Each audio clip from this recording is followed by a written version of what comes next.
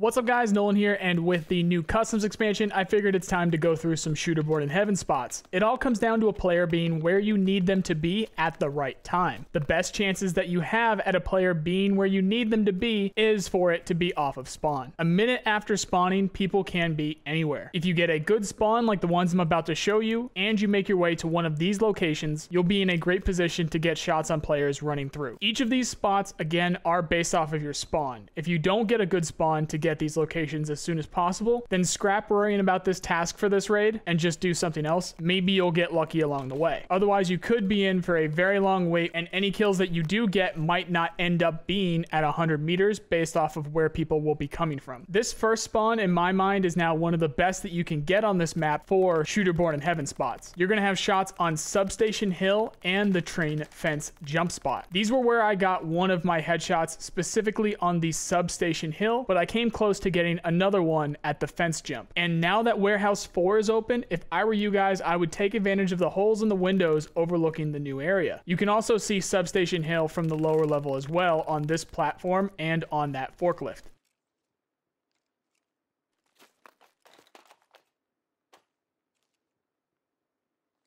I call this area the fixed stairs because it's not a full building really, and you used to not be able to get up these stairs, hence fixed stairs. You have great shots all around between old construction, train bridge, and pretty much the entire new area of customs. I would try getting shots on people around new construction as they enter it and around the new medical building for sure. You also have great shots on people as they enter old construction, whether it be from the elbow or through hole in the walls as well. Most of the hotspots that you will see people here should be around 100 meters or more. The next two spots will be in old construction with this super dangerous but sometimes worth it dumpster spot. More and more people are starting to pay attention to this spot, so it's going to take some cojones to sit up here, but you have shots on the car bridge and the route to dorms as well. If you have a friend with you that can sit on the 3-story dorms hill and get people crossing to put their heads down, you should actually have easy flanking shots on them. The top floor of old construction is where I have always gotten at least one of my headshots because of its sight lines. You can see all over the place from vehicle bridge to train bridge and the route to train bridge through fixed stairs. With the expansion, you might have good shots on people around the new medical building as well. If you are quick, you might be able to get across from one of the train wreck spawns or cut across from the eastern spawns to ambush people here.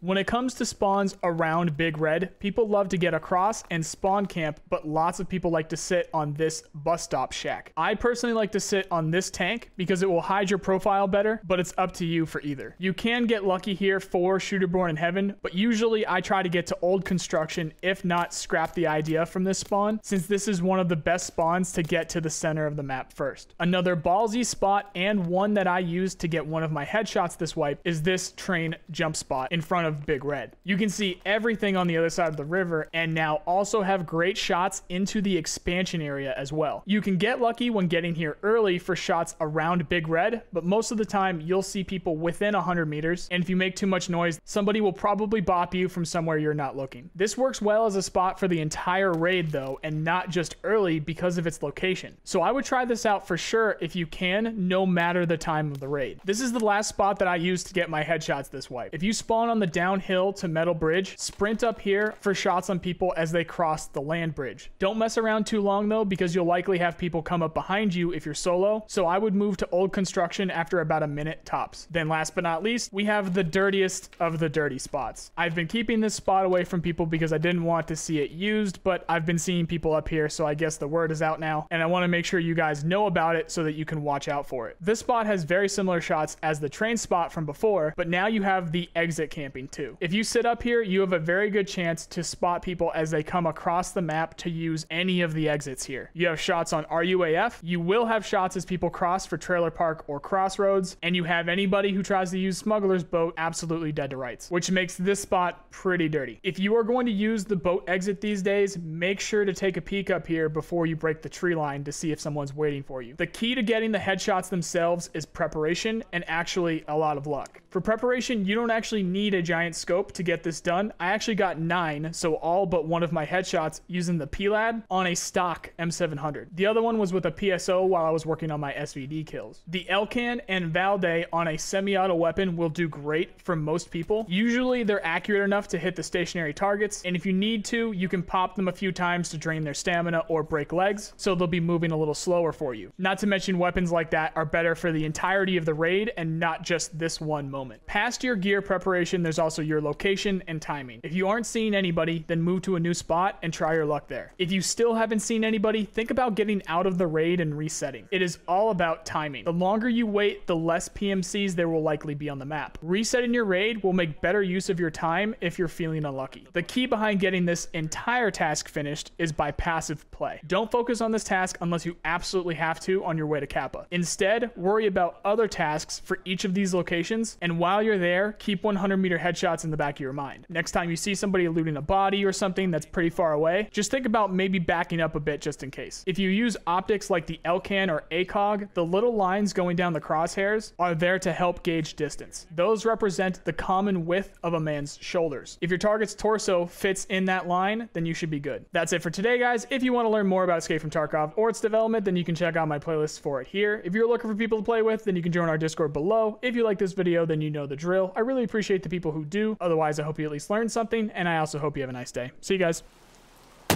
I dropped someone at machine gun.